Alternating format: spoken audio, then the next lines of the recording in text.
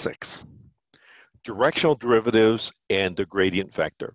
So I've already talked about each of these, but now we're going to discuss these in much more detail. So I've given you sort of some intuitive ideas about the directional derivative and the gradient vector, and I gave you some definitions for particular cases. For like the case like for Rn, for directional derivatives and for the gradient vector. So let's study these more in detail. Section 14.6, directional derivatives and the gradient vector. So first, directional derivatives. Let V be a normed vector space, again, a complete normed vector space, a Banach space, a parameterized curve, gamma, from the closed interval AB into the vector space V is differentiable at X in the interval AB if and only if, the derivative of gamma exists. In which case, the differential d gamma x at h is just equal to h times the derivative of gamma. Actually, maybe I should write it the other way around. Since I usually write it that way, is the derivative of gamma times h. For any non-zero vector, v, and vector a, let gamma be the parameterization of the straight line through A in the direction of V. So gamma V at A evaluated T is just A plus TV. The derivative of F at T equaling 0, if it exists, is called the derivative of F in the direction of V at T, and is denoted by D sub V F at A. It is, in our previous notation, the differential of F sub A composed with gamma sub V at 0. It is the limit as T goes to 0 of F evaluated at A plus TV minus F at A all divided by T. So this is the directional derivative in the direction of V.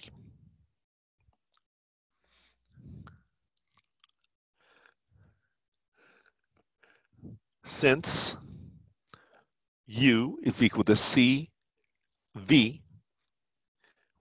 and C greater than 0 implies that D sub U, F evaluated A, is equal to C times D sub V, F evaluated A.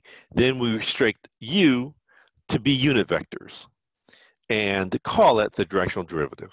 So when we talk about directional derivatives, we usually, we restrict this vector to be a unit vector.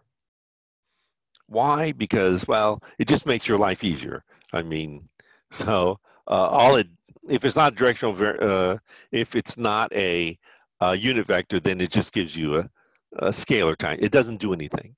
So you might as well restrict everything to being a unit vector.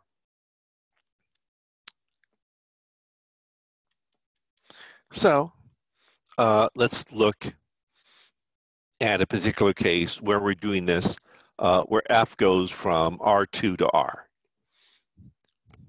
the directional derivative of f at x0, y0 in the direction of the unit vector u, and I guess I'll call it the vector AB, is d sub u f at x0, y0 is the limit as h approaches 0 of f at x0 plus h a comma y0 plus hb minus f of x0 comma y0 all over h. So this again is just the directional derivative definition that we were using in the previous sections. If f is differentiable at a, then every directional derivative exists and has a nice little form. The directional derivative d sub u f at a is just our differential that we had defined in the previous section of f at a evaluated at u. So this is just going to be actually a dot product. So, however, because we've done these counterexamples, the existence of all directional derivatives d sub u f at a of a function f at a point a does not imply the differentiability of f at a. So we've shown that counterexample. Even though we had that all directional derivatives existed, we still didn't have differentiability. I'll give yet another example. Actually, this is a simpler example than I gave you from before. Let f of xy equal x cubed over x squared plus y squared. This is actually similar. I think I gave you before is probably something like, still a cubic, but I probably said x squared y. If xy is not equal to the origin, and it's equal to 0 if xy is equal to the origin. Show that every directional derivative exists at the origin, yet f is not differentiable at the origin.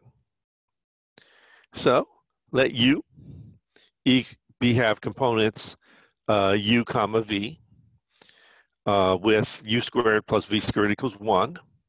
Then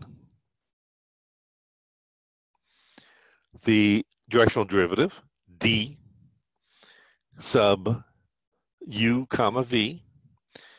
So this is the directional derivative in the direction of the vector u comma v of f evaluated at the origin is a limit as h goes to 0 of f of, well, the component 0 plus hu comma 0 plus hv minus f of 0, 0 divided by h. So let's take the limit of that as h goes to 0. This is equal to limit as h goes to 0. Well, 0 plus hu is just hu, 0 plus hv is just hv. So the limit as h approaches 0, f of hu comma hv minus f of 0, 0, all divided by h. And so this is the limit here as h approaches 0 of, well, plug in for x hu, so hu cubed divided by hu squared plus hv squared, replacing y by hv, minus f of 0, 0, well, f at the origin is just 0, all divided by h. So you're subtracting 0, so it doesn't do anything. You cancel out one of the h's. So this just becomes h squared. I can factor out an h squared from the denominator. The h squares cancel. Oops. The h squares cancel. And so I get here the limit as h approaches 0 of u squared, u cubed, sorry, over u squared plus v squared. Well, u squared plus v squared is 1. So this is limit as h approaches 0 of u cubed, which is just u cubed. So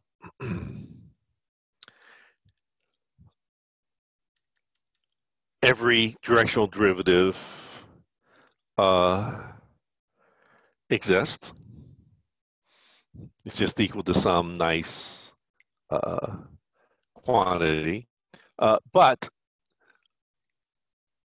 f is not differentiable, and it's not differentiable because this is homogeneous. So since this function is homogeneous, well, since every homogeneous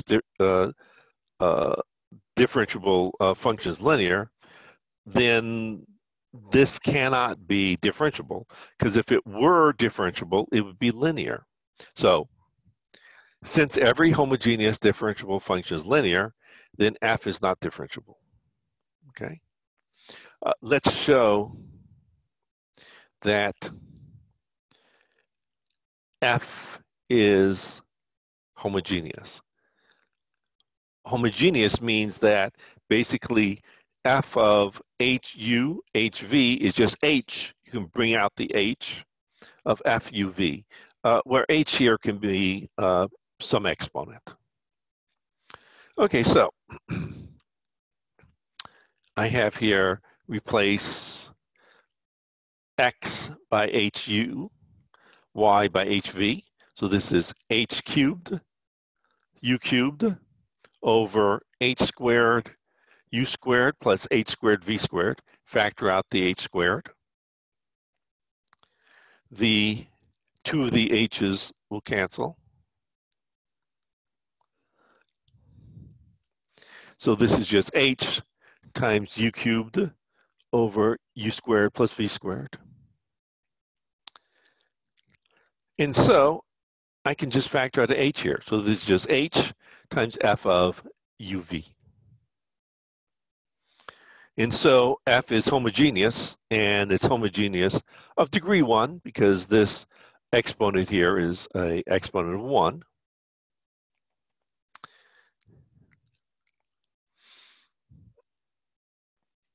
Let me give you the following theorem, which is something I stated, but now we'll do it as a theorem. If f is a differentiable function of x and y, then f has directional derivative in the direction of any unit vector u equaling a, b, and it has a specific form. The directional derivative d sub u f at xy is equal to the gradient of f at xy dot this unit vector. And so this is the specific form of the directional derivative. It's just a dot product. So it is the gradient of f dot the vector AB, the unit vector AB. It is the dot product of the vector partial f with respect to x, comma, partial f with respect to y, dot the vector a, comma, b. It is, let's write it down explicitly, partial of f with respect to x times a plus partial of f with respect to y times b.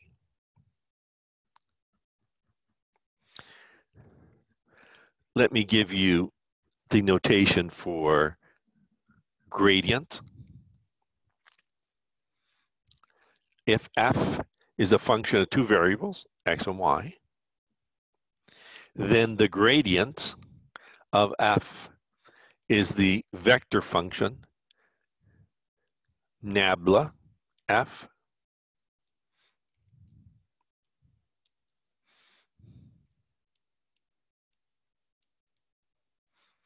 So this symbol is called nabla. So this is the nabla symbol. And we usually call it del. So this is the nabla symbol. And we usually say del f. So instead of saying like delta, we call it del f. So del f is equal to the vector, is equal to, again, this is sort of symbolically, it can be thought of as this sort of operator functional. So this really, quote unquote, doesn't make sense, but we can think of it as being the vector partial respect to x, partial respect to y. So it just means, well, it's something. It's like saying it's a square, but you haven't said x squared. It's just sort of the what you operate on. Operate on f.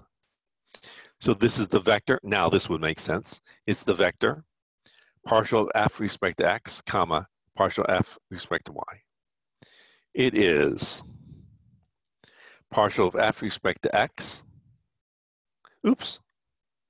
Let me put it in black. Let me call this partial of f respect to x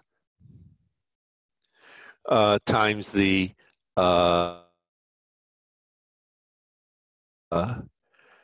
basis vector I, partial of x respect to y, times the standard basis vector j.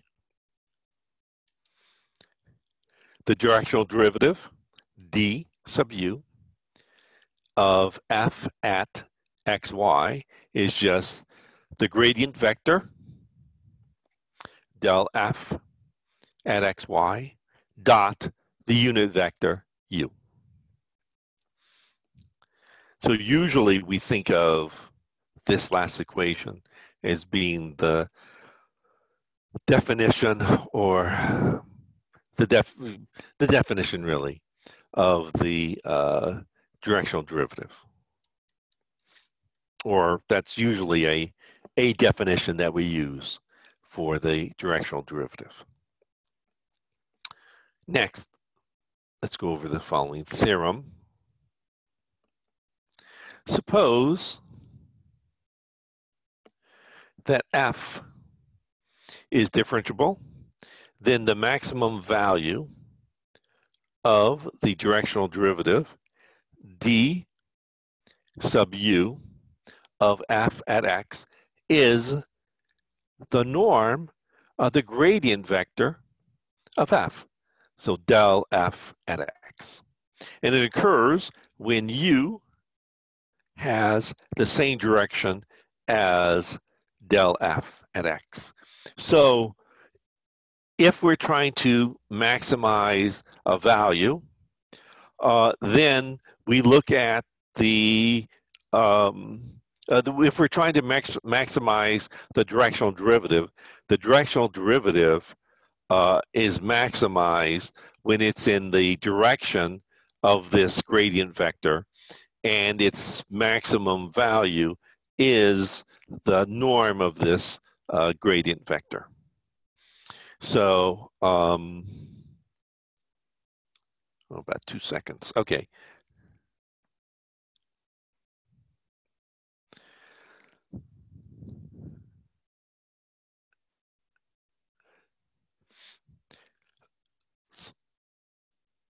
Tangent planes to a level surface.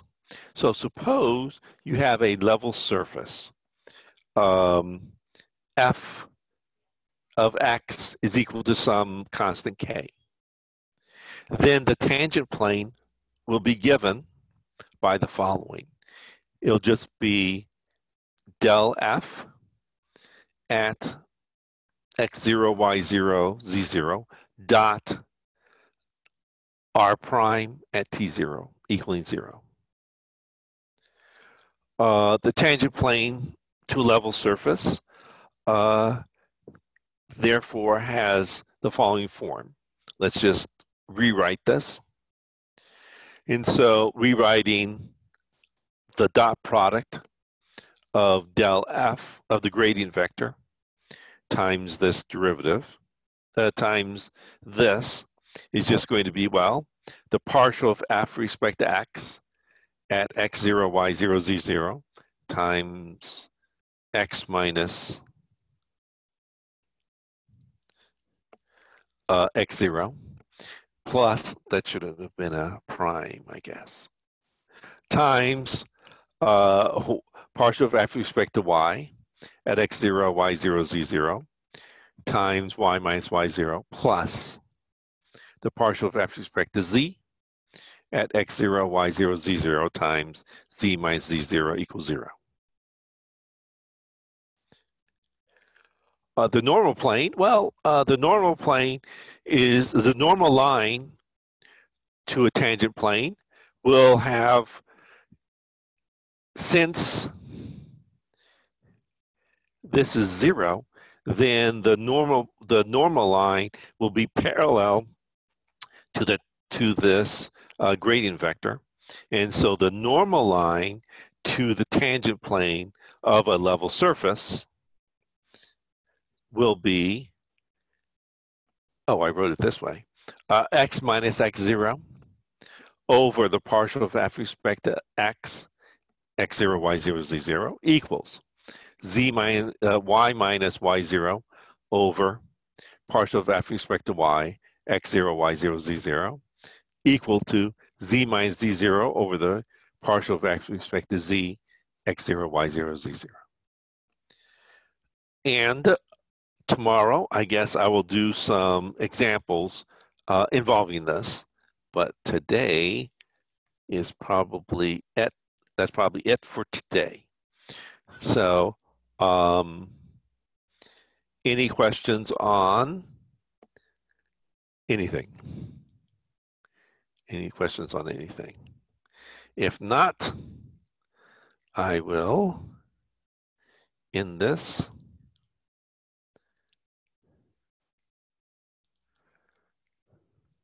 And I don't see anything yet, so I'll end this.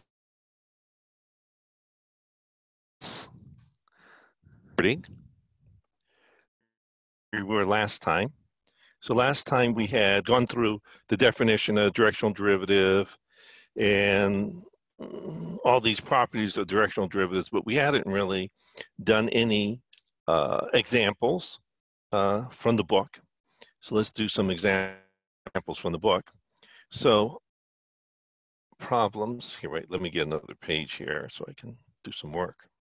Okay, so in problems 4 through 6, find the directional derivative of f at the given point in the direction of the indicated angle theta.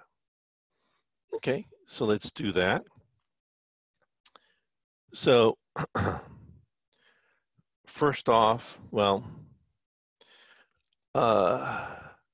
let's figure out, let's make a unit vector in the direction of this.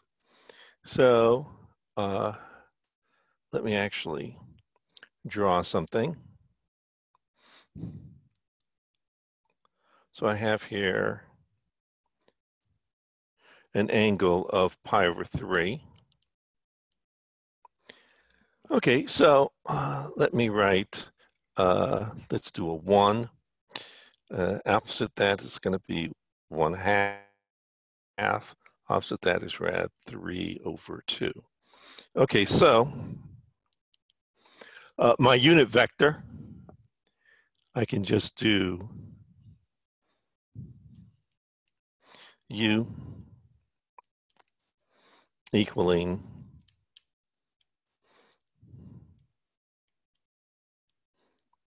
the vector rad 3 over 2, comma 1/2. So I can have that as my unit vector. In addition to that, let me find the directional derivative. And so the directional derivative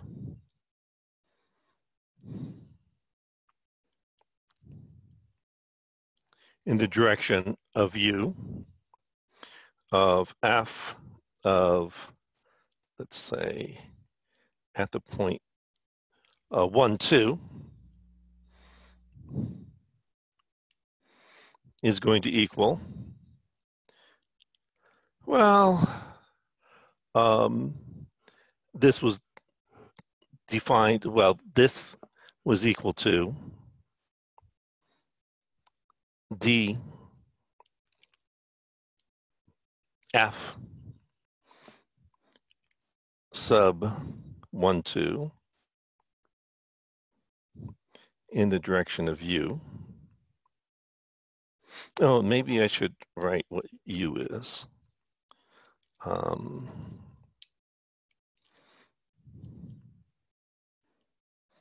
Rad 3 over 2, 1/2.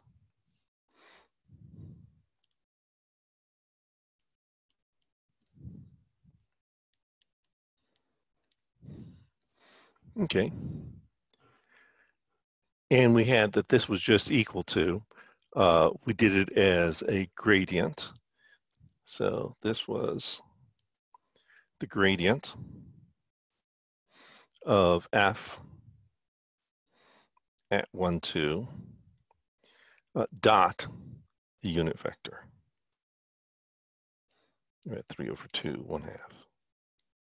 So this was equal to partial f partial x 1, 2 comma partial f partial y 1, 2 dot radical 3 over 2 comma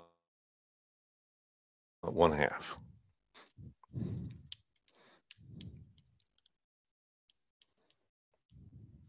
Okay, so let's figure out what each of these partial derivatives are.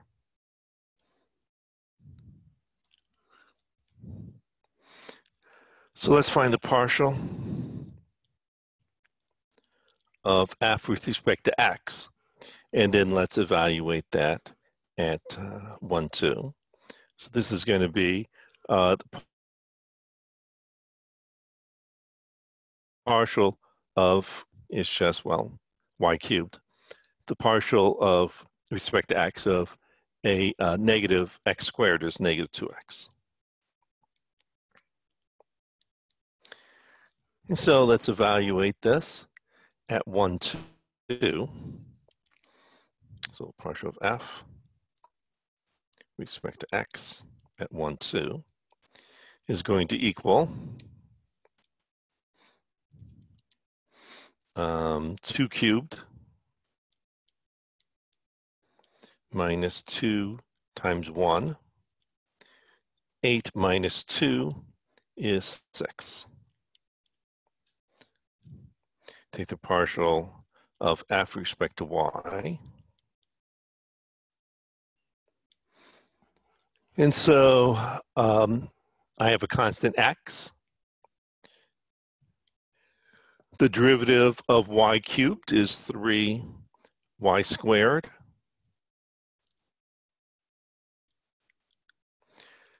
The partial derivative of x squared with respect to y is just 0. And so let's plug in.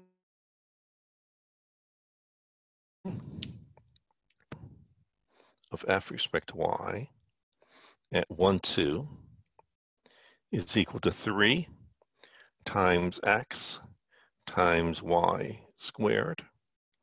3 times 4 is 12.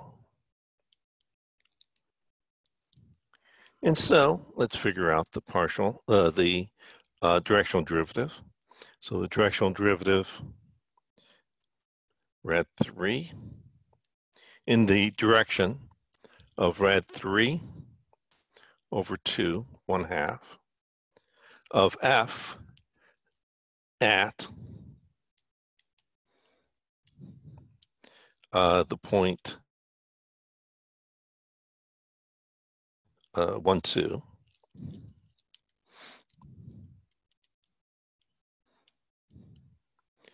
which is equal to the partial, which was 6.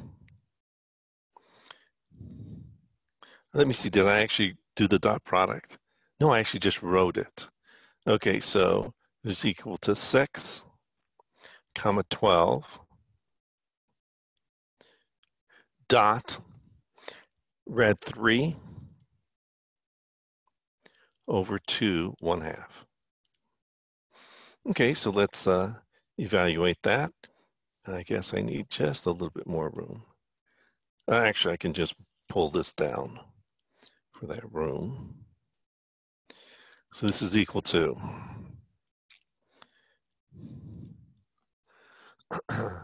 3 rad 3 plus so 2 is 3. 12 divided by 2 is 6. And that is your answer. Okay. Let me do another example. Pull this up a little bit.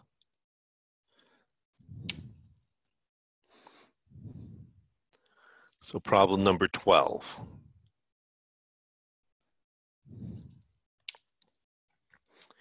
In exercises 11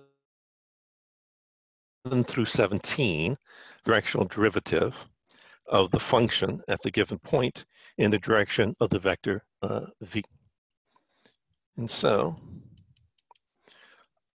first, I guess, let me make v into a unit vector. And so, let's determine the length of v.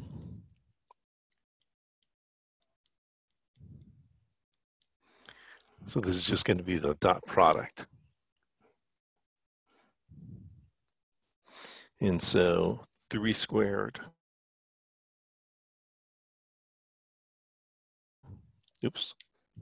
plus 5 squared, 9 plus 25 is 34. Okay. So, let me get another page.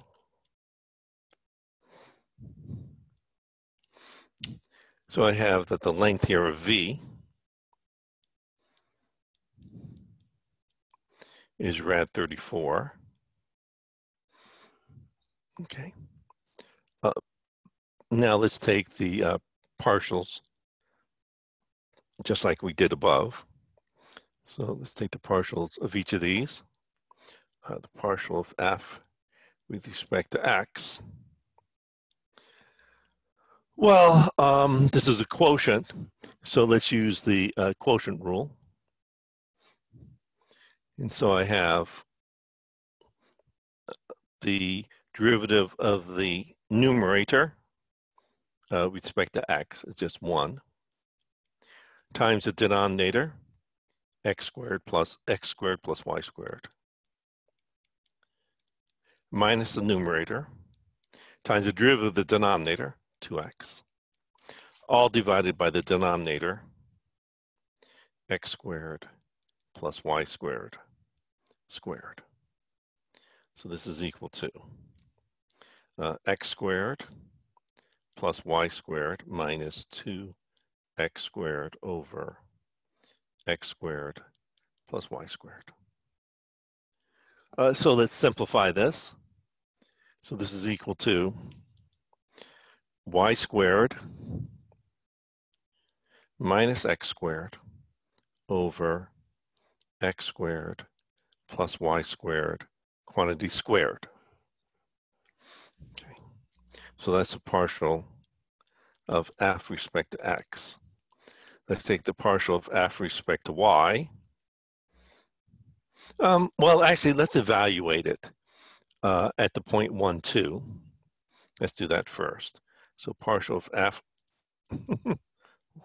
sorry about that, that's a typo, with respect to x at the point 1, 2 is going to equal 2 squared minus 1 squared divided by 1 squared plus 2 squared squared. So this is equal to 4 minus 1 over 1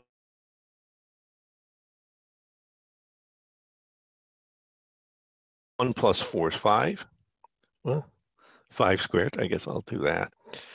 So this is equal to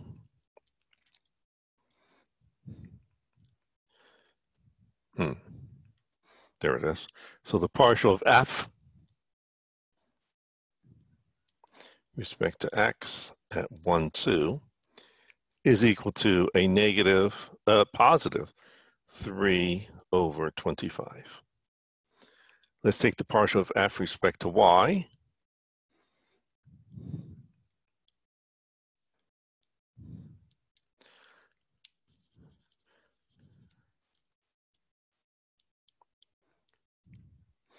Only the denominator depends on y. So I can think of this as being x times x squared plus 1, also negative 1. So I'll drop down to negative 1 times x times x squared plus y squared. Oops. So I'll drop to the negative out in front. X times x squared plus y squared, all to the power of, well, take 1 less. And so if I take 1 less, I'll get here negative 2 times the derivative of what's inside. Derivative of what's inside is 2y. And so I get a negative 2xy over x squared plus y squared squared. So now let's find the partial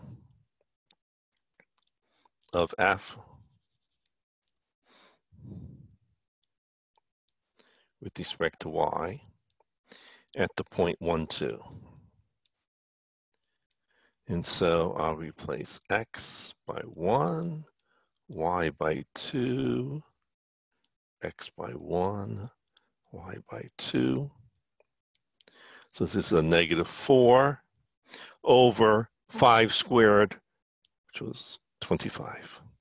So that's the partial of f with respect to y at 1, 2. Therefore, just like above, I have here the directional derivative in the direction of the vector 3, 5. Did I ever? Oh, ooh. So I didn't tell you what my unit vector was. So u was, well, I would make the vector 3, 5 into a unit vector.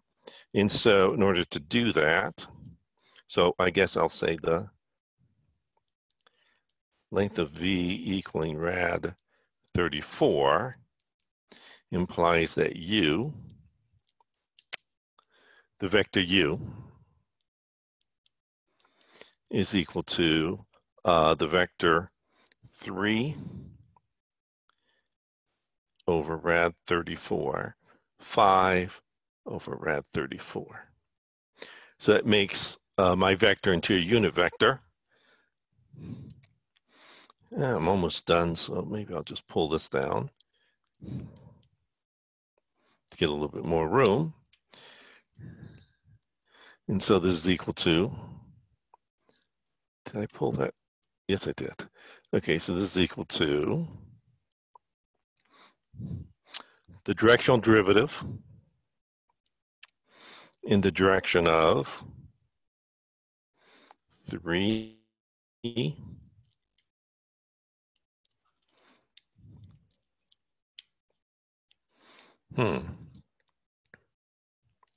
the direction of 3 over rad 34, comma,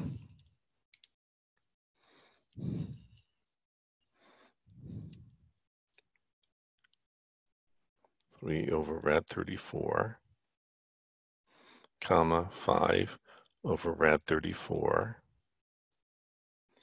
f at 1, 2,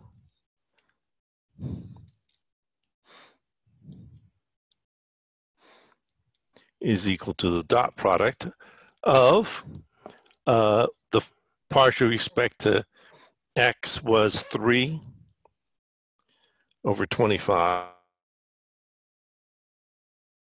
with respect to y, 4 over 25, and I dot that with 3 over rad 34, 5 over rad 34. So this is going to equal 3 times 3 is 9 over 25 rad 34 minus 20, 4 times 5, 20 over 25 rad 34. And so this is equal to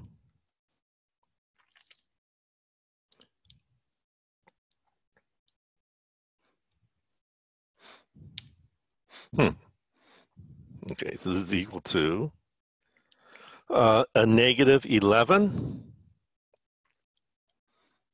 over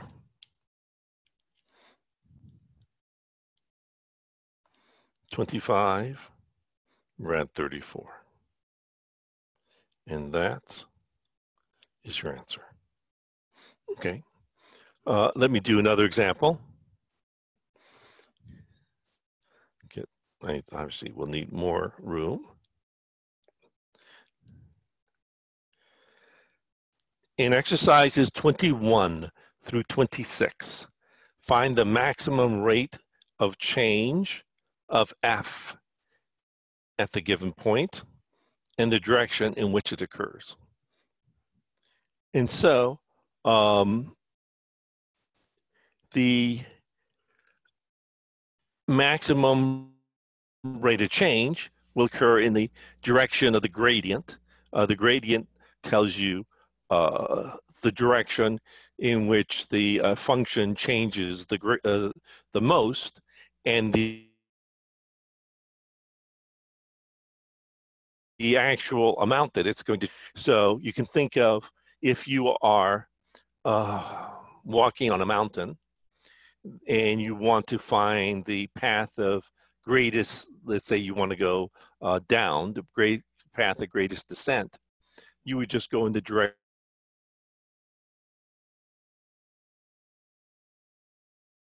of your gradient.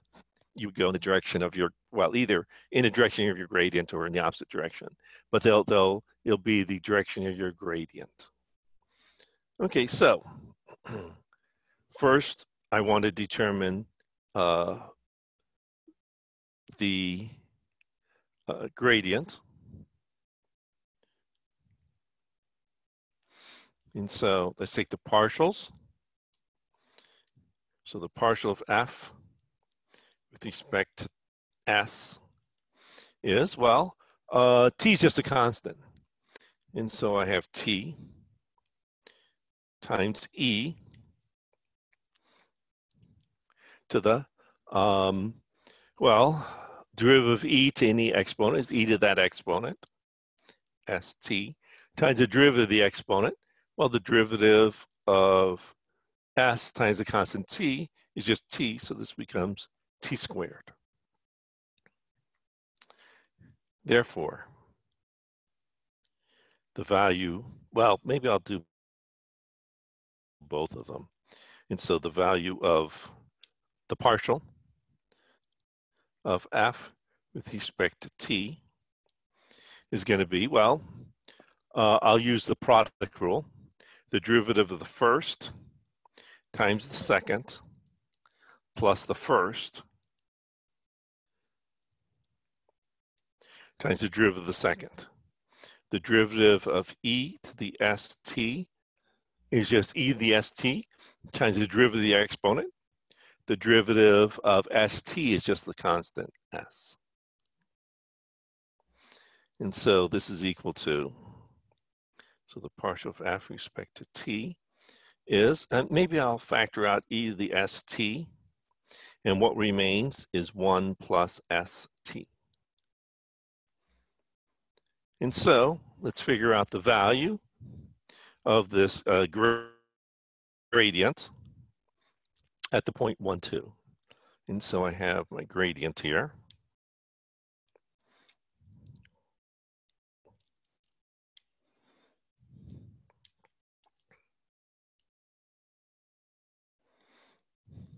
And let's figure out its value at 0, 2.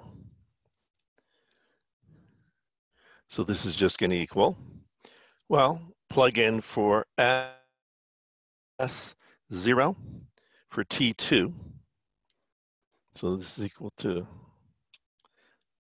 2 squared e to the 0 times 2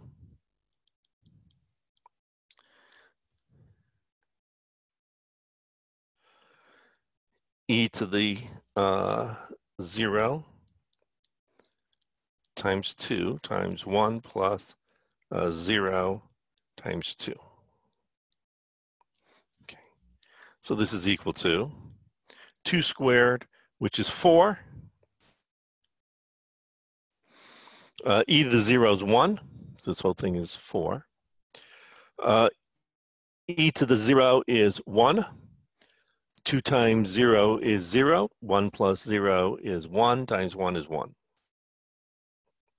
Okay. And so now let's find the length, the magnitude of this vector.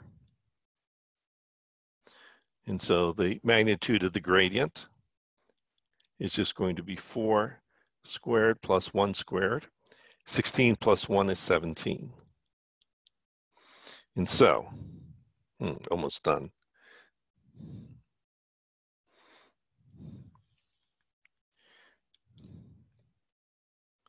So, the direction of,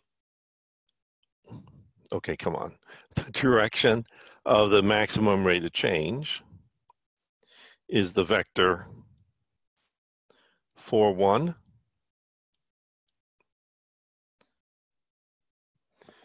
And the maximum rate of change is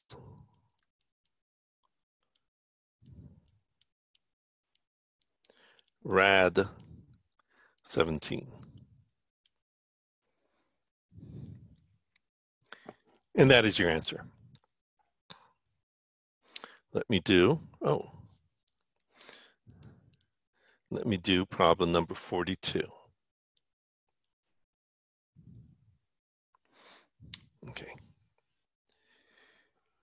In exercises 41 through 46, find the equations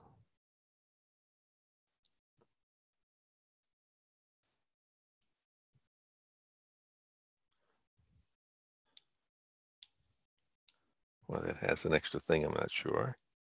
Equations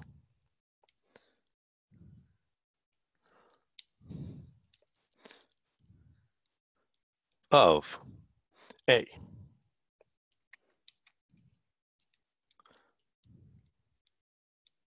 the tangent plane, B, the normal line to the given surface at the specified point.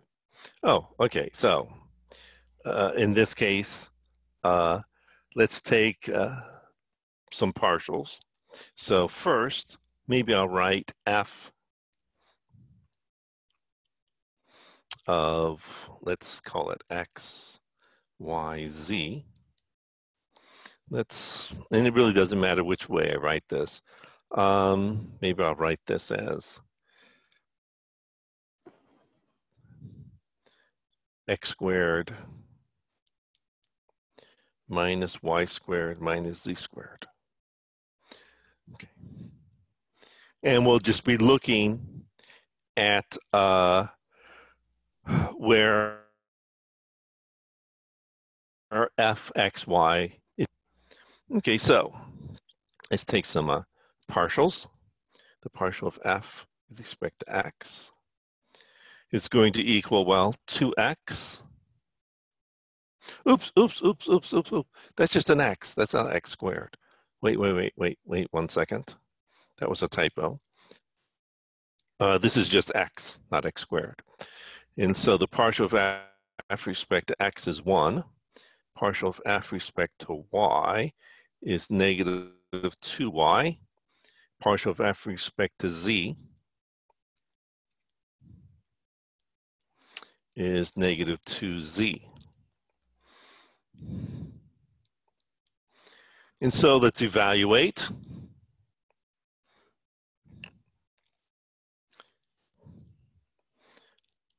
Partial of f at the point 3, 1, minus 1 is just 1. Partial of f respect to y at 3, 1, negative 1. Plug in 1 for y, I get a negative 2. Partial of f respect to z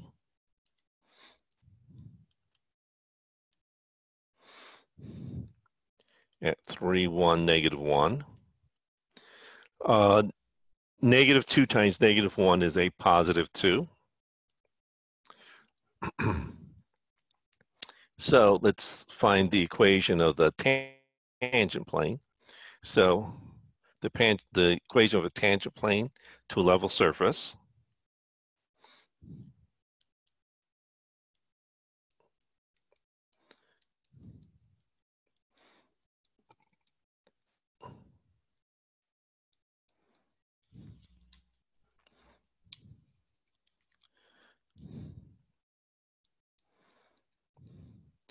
y f equaling some constant.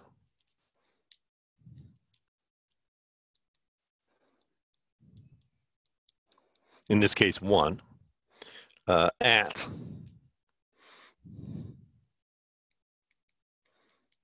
x0, y0, z0 is, here, wait 1 second, z0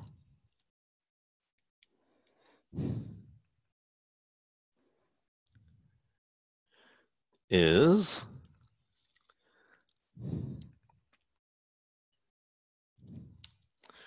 given by f x0, y0, z0, x minus x0, partial f respect to y, x0, y0, z0, partial of f respect to z,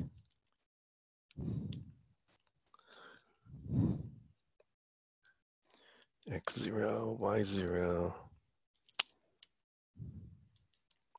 z0, z minus z0.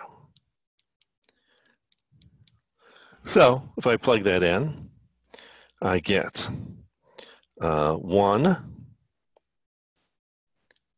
x minus 3 plus negative 2 y minus 1 plus 2 z minus the negative 1 equaling 0. So I have that my equation is x minus 2y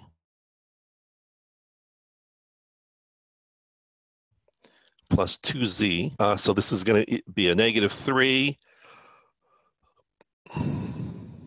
plus 2, so that's plus 1, and so equals negative 1. That is the equation of my tangent plane. Let me do the equation of my normal line. And so the equation of the normal line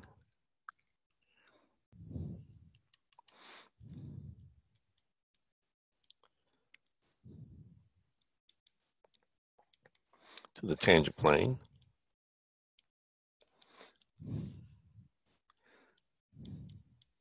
of the level surface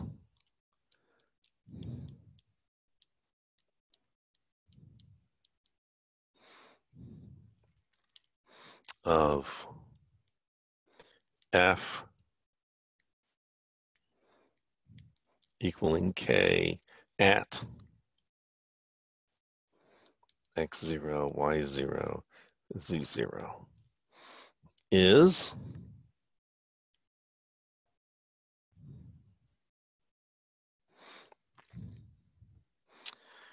and I'll write it this way because I like to write it this way better. So for some reason I wrote it differently yesterday, but it'll give you the same way of writing it. I'll divide by x minus x0 rather than writing it as a reciprocal. So equals partial of f with respect to y, x0, y0, z0 over y minus y0 equals partial of f with respect to z, x0, y0, z0. Okay. There it is, z0 over z minus z0.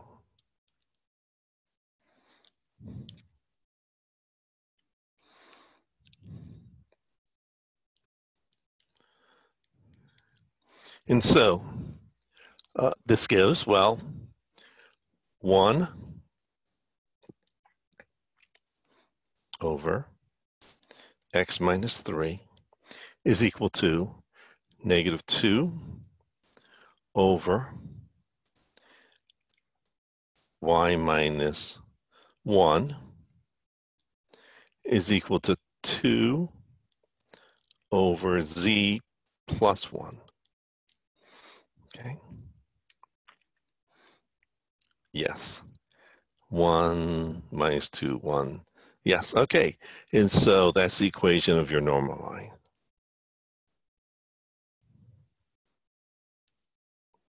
And that's your answer. So that finishes off section 14.6. Let